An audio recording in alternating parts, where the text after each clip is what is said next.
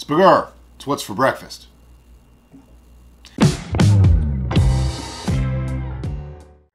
Hi, I'm Brian. I'm Derica, and you're watching City Steading Brews, a brew talk. Today is SpGr. Specific gravity, and it has absolutely nothing to do with breakfast. It doesn't. Specific gravity, let me just say what it is. Let me give you a definition. The ratio of the density of a substance to the density of a standard, usually water for a liquid or solid and air for a gas. What that means is, if you use water as your standard, adding sugar to it, or other things, oil, alcohol, whatever, will change the density, okay? Using a hydrometer, you can measure that difference. And that difference, when you're using sugar in a brew, is how we calculate alcohol and sweetness and dryness and doneness. So, we have a lot of questions on this one. I guess we're going to go right to the questions. Well, what did you want to say? I was going to do a quick thing, but it's Go ahead, do a quick thing. No, it's fine. It's because all that needs to be cut out now. So. Now I have to cut all that. Yes. Blue Onion. What's your final gravity preference on the barley wine? Now, that is on a barley wine, a very specific brew. It's probably going to be 1020 to 1030, simply because I know that there's going to be unfermentable sugars because it is a barley wine, also known as a beer, and also because I know I used 2 to 3 times the amount of gravity that you normally would have, which means probably at least double the unfermentable sugars. And since most beer ends at 1010, I'm expecting 1020 to 1030. We tested it the other day. It was at like 1055, which is a little high. So I'm hoping it keeps going. And it is actually fermented. It was still going. It's just going slow. Yeah. P_sun. Not sure how to say that. Shouldn't you have taken the gravity reading before you pitched the yeast? We get this one a lot, and we've talked about this. Lately, we've actually changed to a dry application method of the yeast. We just pour it on top, so it doesn't actually even make a difference. I think a lot of that comes from when people used to like maybe set up a brew and, I don't know, go on a bender for like 3 days and then come back and take a measurement. Well, by that point, it's already started. It's already making alcohol. Yeah, your measurement's completely inaccurate. So, yeah. But we do it both ways now. It's however I feel like doing it in the video. Before, when we weren't doing the dry pitch, it was more important for us to wait till after we added the yeast because lots of times we put it in a fruit juice and that would affect the gravity. Or even water would. Where now that we tend to do more of the dry pitch, taking the reading before we pitch doesn't really matter. Perfectly fine. Makes no difference at all. Fawn Ricuti. I'm hoping I'm saying that right. I've started a few 1-gallon batches of mead and your videos have been very helpful. Good. Although I don't have the gravity thing, I'm assuming she means a hydrometer. Is it super important? Yes! I know she got one since this question. Yeah. I think it just came in. Any tips for first-time brewing? We actually have an entire playlist for new brewers. And I put this question in because I thought that was important. She didn't know, and I know she's been watching a lot of our videos. We do! It's in the links below, and it's right here, and it's in a card. Go watch it. Marianne Salyer. Okay, so I didn't realize a stuck brew was so dangerous. I made a stuck brew that hardly fermented at all, and I racked it to bottle since it wasn't going anywhere with the gravity. Would you suggest I put it back in a carboy and add yeast, etc. again to keep it fermenting, or just use it with a vodka as a flavoring agent? I made the craisin mead for this. Okay, as far as her options for that, there's a lot. She has it right. Mix it with vodka, makes a nice cocktail. You can also... the reason it's dangerous, okay, I didn't mean to scare anybody, but the reason it's dangerous is because it's stuck at a high gravity. Now you bottle that. The act of bottling could stir up bleach and could cause it to ferment. If it's too high, you can create an extraordinary amount of pressure and carbonation and they could explode. So that's why I don't recommend it.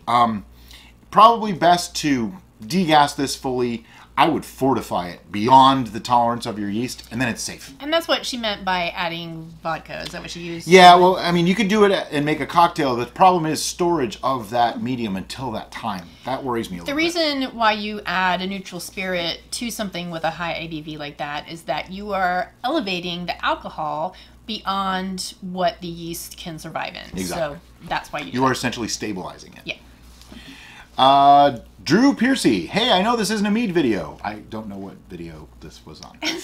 But I just made my first mead using EC1118 with a starting gravity of 1.116. Is that too much for the yeast? I only used half the packet. Any info would be great. Okay. Unfortunately, as you said, any info would be great. I don't really have enough information here to answer your question properly.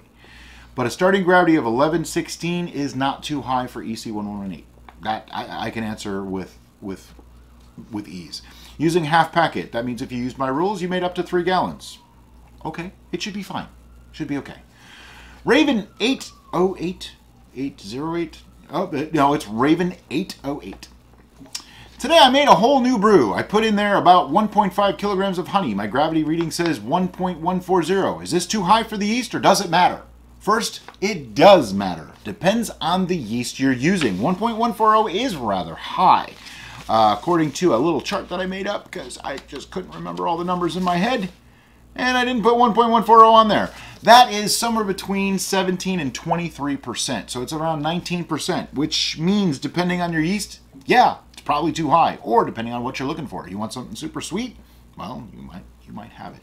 I'm not trying to be wise, but that's the truth. And this is why we're doing this video, to explain where in the range things go. Okay, we'll get to that in a few minutes. James Tarbett. I recently bottled your porter and worried when it did not ferment to 1.000. I forgot unfermentable stopped at 1010. What final gravity range should be generally expected for beer? That's a good question. In general, because beer does create unfermentable sugars, anywhere from like a 1005 to like 1015, even up to 1020 sometimes, depending on the beer, is normally an acceptable range. If your beer goes to 1.000, it's going to be a pretty unusual day. They usually don't. 1010 is pretty common. 1012, somewhere in there. Beyond that, there are some beers that require additives such as lactose. And if that occurs, then that's going to elevate it even more. Yeah, because it's a non-fermentable sugar. Yeah. So you'll have a higher gravity. Yeah, you get the idea. Jeff Carpenter, regarding starting out with a gravity that is too sweet to ferment, how much is that? Is 1.130 too much? 1.140? Just started a Christmas mead in that range. Will there be problems? The answer to that question is, it depends. I'm going to get to more of that in a little bit. But on to page 2 of the questions. I promise there's only a couple on here. Tanner Carr, question. I recently started a traditional mead using your recipe. I don't know which recipe. I'm assuming the traditional. And with 3 pounds of local honey, my initial gravity only came out at 1.068. Seems too low. Any reason it would happen like that? Well, first reason that comes to mind is you made 2 gallons instead of 1. I'll let that sink in. The other reason is it might not have been completely shaken up. The other reason is you may have just really read the hydrometer wrong. It's entirely possible. With 3 pounds of honey in a 1 gallon must, it should be about 1.105, within a few points of that, depending on how accurate you really are at a perfect gallon. Anything outside of that range, first, good looking out. You knew it was outside the range that it should be. That's kind of what this video is about, to give you an insight as to where should it be, so I know if I'm wrong, or I know if something went wrong. Kay Jones. So if we take a gravity reading, whatever that is, that hurt. LOL. How do we fix the gravity if it's wrong? Do you have a video on that? Okay, thanks. Actually, we have a lot of videos on that. But wrong, your gravity can never really be wrong. It can be unfermentable, which I guess would be wrong, but it can't really be wrong. Like if you get anywhere from a 1080 to a 1.120 for a wine, you're in the range that's appropriate. A lot higher than that might be a problem. Lower than that, you just made cider. So it's not really a big deal. So basically, if your gravity is lower than what you're looking for, you're going to add more fermentable sugars. If your gravity is higher than what you're looking for, you're going to dilute the brew. Easy. It's really that simple. But how do you know what gravity you should be looking for? Well, that's easy. If you're making a beer or a cider, you want anywhere from like a 1020, that's 1.020, to, I don't know, 1050 to 1070 max. If you're making a wine, it starts at about that level, 1070 to 1080, and goes to about 1.120. Mead falls into that same category. I much prefer meads that are somewhere between 12 and 15% ABV. Going too much higher than that starts to stress the yeast, making it, well, not taste so good and needs a lot longer to age in most cases. Also, as you start getting to the stupid high numbers for alcohol content, like the 25s and 28s, you're using usually turbo or distiller's yeast, which I know I've made statements about yeast before, but this time, I have actually tested this. I used a turbo yeast once, just once, and that was all it took. It made a 21% brew that tasted horrible. It was disgusting. We mixed it and just blended it off with other stuff. It was gross. However, those things are made to make high alcohol, not flavor. Whereas most of your wine yeasts and yeasts that are made for meads or ciders or beers, these are made with flavor in mind. So I prefer to use those because they actually make things taste good, and that's why I do this. Anyway, I did put together a little chart here that shows some SpGrs and ABV if they went dry, which means going to neutral technically, 1.000. Now, a point of note, and this is going to get weird. As you go up in ABV, that means there's more alcohol. Alcohol has a lower SpGr than water. It's actually 0.71 versus 1.000. So as you mix those two together, you technically get a dry brew below 1.000. That's why you might have seen like a 0.995 or even a 0.990. I've not heard of much lower than that because you got to be way up there in alcohol to get that point. But just to give you an idea, if your starting gravity is like 1.040 and it ends at 1.000, you have about a 5.2% alcohol content. Now, if it ends at anything above 1.000, you have a little bit more. If it ends below then, it's not likely in a brew that low, but if it did, you have a little bit more alcohol, okay? 1.060 is 8%. Same story, ending at neutral. 1.100, this is probably the sweet spot for wine and mead, okay? The 1.040, 1.050, that's a sweet spot for beers and ciders, all right? Just so you're aware. That's like 5 to 6%, perfect range. The 1100 to 1120 range is where I go for most wines and meads.